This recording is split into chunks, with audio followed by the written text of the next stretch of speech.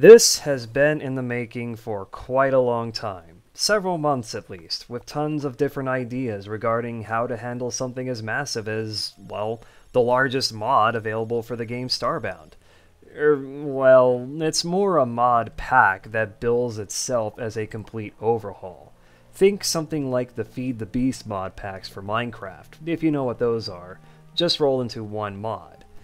Regardless, tons of research went into this, leading to me seeing both the best and worst that a video game's modding community can offer. I had tons of debates with myself, questioning whether everything was worth the trouble, if I should even go ahead with this, lest I risk spreading old bad feelings, inflaming years-old controversies, and as a result, bringing some mod developers and their supporters to my doorstep, packing not-so-merry moods. But, you know, there are things that need to be said, positive and negative alike, about Starbound's largest, most notable, and perhaps most infamous mod. Things that you probably didn't even know were or are things. So, at long last, this is my mod showcase about Frackin Universe. The original version of this video was meant to be a deep dive into Frackin Universe instead of me offering general thoughts and opinions about it. It would have involved a full playthrough, discussion of all the mechanics FU adds to Starbound, going into its history and things like how once upon a time it was called Frackin Flora, and mentions of drama. Tons of ugly, ugly drama. The more I worked on it, the more I felt like I'd do nothing but reignite bad feelings from years gone by, even if such necropyromancy had good intentions, namely creating a central source of information dedicated to FU drama and promoting civil discussion of that. While planning this content, I realized I could have limited my scope to just FU itself, leave out all the drama, and be safe. However, I felt like it would be stupid for me to not at least mention that. Don't get me wrong, I feel like more people within the Starbound community need to know about these things. I got to the point where I told myself, you'll get into some serious shit if you go ahead with this. No joke, over half of the original video wound up being about FU drama. And this is not a drama channel, rants about Patreon notwithstanding. It never was, and it never will be. Besides, there's a good possibility that if I made this content in the way I originally planned it, the reaction I'd get would simply be, who cares? But, since I figure a good number of you want me to give you an appetizer or two, or three, well, here I go, into the void, for good or ill, to dig up some controversies that have surrounded Frackin Universe over the years. Stolen content from other Starbound mods, if not mods in their entirety, is, or was, one of FU's biggest problems. That rabbit hole goes so incredibly deep, you'll even find stolen music here and there, though I've heard much of this has been corrected. There's also the FU developer team policing other Starbound mods, specifically ones that made FU quote-unquote unbalanced, and laughing in the faces of people who hated the changes that spawned those mods. Then there's Satyr. Satyr is FU's lead developer. He's rather notorious within the Starbound community, and that's putting things lightly. Not to write novels here, but he's known for things like bullying other mod creators, getting his supporters to bully other mod creators and downvote anything critical of FU on places like Reddit, and generally being arrogant and an asshole. During my research, I even found a Tumblr post accusing him of being transphobic based off a comment he posted on Reddit once. To be crystal clear on this point, I'm not saying he is transphobic, and I've heard that FU's developer team includes a number of trans people. I've also heard other people say that Satyr is just fine, an okay person to talk to, someone who, you could argue, doesn't deserve much of the criticism you see from a ton of places. That aside, I warned you. FU's controversies tend to be so ugly. Ugly, messy, and complicated. Lots of mudslinging and finger-pointing in comment sections and forum threads. Stuff that, in some cases, might not even be true. I don't know every detail of every single ounce of drama that's surrounded FU and Satyr over the years, and that's for the best.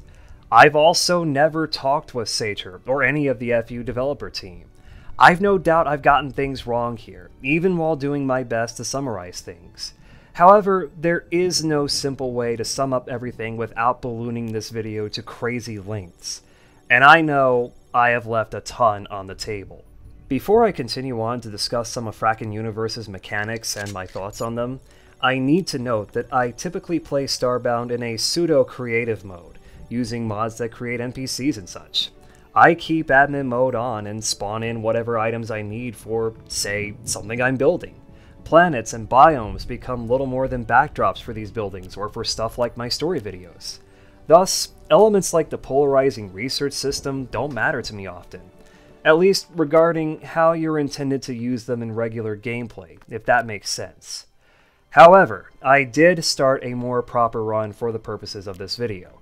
It's what you've been watching throughout, and I felt it helped me form more concrete and better rounded opinions on some of FU's mechanics. It's not all-encompassing though, and I know I will be leaving out some things that FU adds and or changes.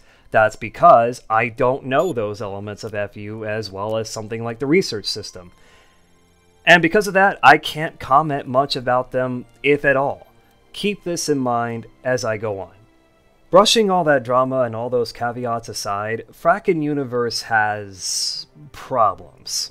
For instance, lots of dark, juvenile, and edgy humor that's not for everyone, including a food item that's literally a fetus in a jar. Half-hearted attempts at bringing back Starbound's lore from its beta days, itself much grimmer and darker than what the 1.0 update brought to the table. Lovecraftian elements that don't always mesh well with other parts of FU, let alone the base game. An increased emphasis on grinding resources and a more linear progression. A grind and progression that can get seriously tedious and time-consuming. Questionable balance changes that spawned entire mods changing things back to the way they were before. Code inside FU that disables said mods, if installed, because they made things unbalanced. Questionable compatibility with other mods, forcing players to see if one or more mods they like using will break FU, or vice versa. Intentional incompatibility with certain mods just because FU's devs don't like those mods. A research system that is utterly polarizing, at least from what I've seen. And wow, do I need to talk about the research system. Its biggest flaw, in my view, is locking vanilla items and their crafting recipes behind a gate as stuff to be researched. Obviously, in order to research things, you need research points. To get research points, you stand around and wait for a while. A long while. In real time. Okay, to be fair, there are ways to get research points faster, using computers for instance. And, credit where it's due, it gives players a more definite and visible means of progression without having to look up guides and walkthroughs. Or the FU wiki. Personally, I find that there are aspects of FU more annoying than the research system, like the madness mechanic.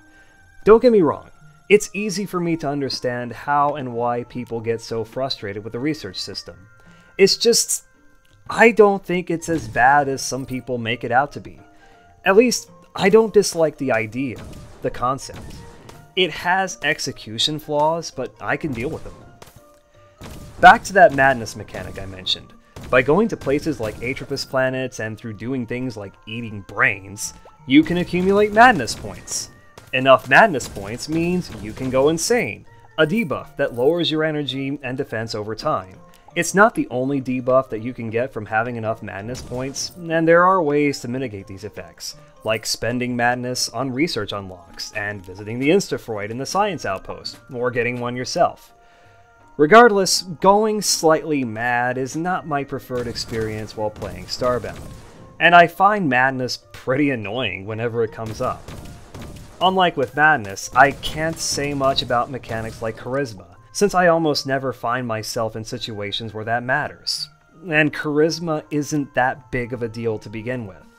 It's supposed to make trading and selling items a bit more involved and interesting, but this doesn't come into play with random merchant NPCs you'll find on planets, and places like the Vanilla Outpost.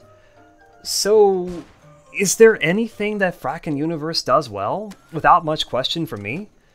Within the sheer amount of content it adds are new races, planets, biomes, missions, and I can go on forever. Seriously, FU adds a ton of fresh content and changes some of Starbound's mechanics. And I can understand why people get overwhelmed by the amount of content added and changed. It's the reason why these days, I can't recommend FU to players who are new to Starbound. My advice? Definitely get a vanilla run or two in before considering diving into FU. Oh, and if you do decide to dive in, remember to back up your characters and your universe files before you download. About those races. Frackin Universe adds 13 new races, including Vanilla's non-playable Fenorox. It also adds different traits to each race, even vanilla races, to give them their own playstyles, positives and negatives alike, being able to survive better while in certain biomes, bonuses when using specific weapon types, being able to eat and not eat certain foods, and again, I can go on forever, but some of these traits were removed from vanilla with the 1.0 update. It's neat to have this mechanic back, if only through mods like this. Obviously, FU isn't the only mod that adds custom races to Starbound. In fact, many of the races FU adds, like the Nitar and the Slimes, were separate mods that got rolled into FU when their original creators abandoned them. And FU's habit of stealing other mods extends to its races too, a couple from what I've gathered. Then there are the planets, biomes, and exploring said planets and biomes. Exploration is a huge part of Starbound, if only because of the dumb and repetitive scan a bunch of random crap story quests in vanilla, and, of course, because of higher tier planets equaling higher tier loot. It's nice to see that FU adds so much to this aspect of Starbound, going around and seeing all these new bizarre planets and biomes, each with their own quirks and hazards to manage, like unknown planets for instance. Beaming down to what you think is the planet's surface, only to find that you're actually deep underground because technobabble or whatever. And then you get blasted by a ton of debuffs and die, unless you don't because you came prepared. Fantastic. What's not so fantastic is that because FU is so grindy, exploration becomes kind of a chore after a while. There's definitely a point where the novelty of seeing all these new planets and biomes wears off, and you're stuck with the grind. There's also the fact that some planets and biomes got removed or changed because the resources they once provided made the mod unbalanced. For example, the strange sea planet type was once more random than it is today. You could beam down to a strange sea surface and be greeted by, correct me if I'm wrong here, any liquid in Starbound and what FU has. Some are almost essential for crafting or just in general, like liquid Aircheus fuel and healing water and beer and poison. Finding a strange sea planet that provided such resources was a challenge because of their rarity, but the reward was immense. It was part of what made exploration kind of fun in FU. Ultimately, strange seas were removed, then added back in, but changed to where they only spawn one main type of liquid, plasmic fluid, which isn't as useful. While I won't get too deep into the controversies that erupted from these changes, know that there are mods that reverse them. Mods that, if installed, may or may not be disabled by code that itself may or may not still be part of FU. I couldn't find out if that was indeed removed, but it was a thing not that long ago. People like myself called it stupid and unnecessary, and cue that comment section mudslinging between FU devs and supporters, and people who call these changes dumb. Sulfur sea planets were changed to stop appearing in players' universes altogether for similar reasons, sulfuric acid being another super useful crafting item, but again, mods came along to add them back in. To be fair, there were planet types that got removed for other reasons.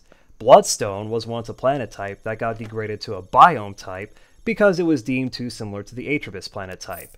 Still, FU's exploration was more engaging once upon a time compared to vanilla because of the many planet and biome types it adds, not to mention all the new ores and resources you'll find on those planets. Much of that remains in FU to this day, and listing them all would take forever, so I won't do that. Instead, I'll talk about Starbound's Steam Workshop for a little while. If you've scanned enough comment sections for Starbound mods on Steam Workshop, you've almost certainly seen this question at least once. Is this compatible with FU? It seems like it's a given that each time a new mod is published, someone will ask that. The truth is, if a mod winds up being incompatible with FU, chances are high that it won't get as much attention as it would otherwise. In addition, there have been instances of other popular mods receiving updates that broke compatibility with FU.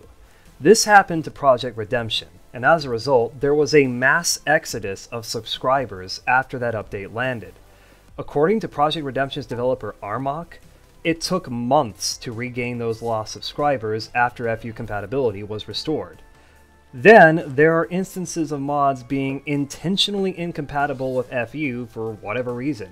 Project Ancient Cosmos comes to mind, and its comment section is littered with tons of people asking, is this compatible with FU? Is this compatible with FU? Is this compatible with FU? Will there be a patch to make it compatible with FU? Please make it compatible with FU! I'll download if you do! But you need to remember, Frackin Universe remains incredibly popular, even considering all the drama and controversies. As of the time I'm making this, it's the most subscribed mod on Starbound Steam Workshop, with almost 500,000 subscribers. I'm not defending FU here, to be clear. I'm simply stating why these questions, as annoying as they can be frequent, exist. Regardless, if a mod is incompatible with FU, there's a chance its creators made their mod that way, and there's a chance said mod will stay that way. Several years ago, Frackin Universe was an easy recommendation, considered essential to the Starbound experience, and something every Starbound player needed to download and use. But now, there exists other major mods for Starbound that you could consider better alternatives to FU. Arcana, Betabound, and Maple32 to name a few. They're more cohesive, easier to get into for newer players, and in some ways do the same things FU does, but better. Want racial traits but don't want FU? There's a mod for that. Want Lovecraftian elements that make more sense than what's in FU? There's a mod for that. Don't like how FU handles gun magazines? There's a mod for that.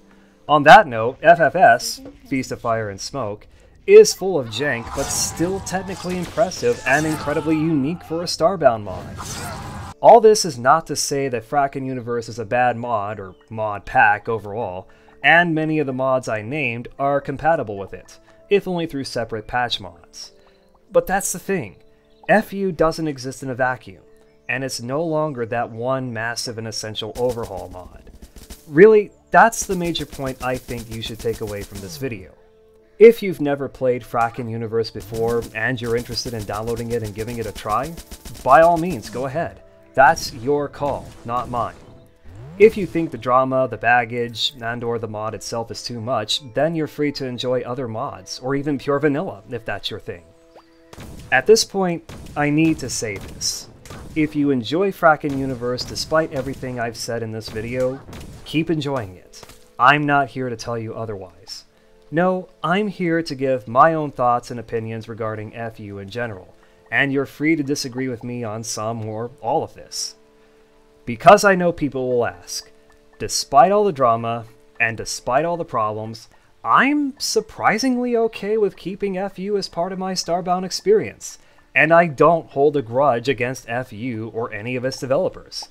I can acknowledge that FU has all these problems while keeping it installed. Like I said, I tend to play Starbound in a pseudo-creative mode. Things like the research system and the madness mechanic don't matter to me often. What matters to me are things like the races and the planets it adds, content that I find useful for stuff like story videos that I may or may not do more of. Which leads me to this. Starbound, at its core, is a sandbox game. You don't need to go through its story. You can create your own stories with your own characters proceeding through your own challenges, maybe with your friends and their characters, their stories in tow. However, even it and its developers, Chucklefish, have their own issues and controversies regarding things like stealing content, and I feel it would be hypocritical of me to not mention that here.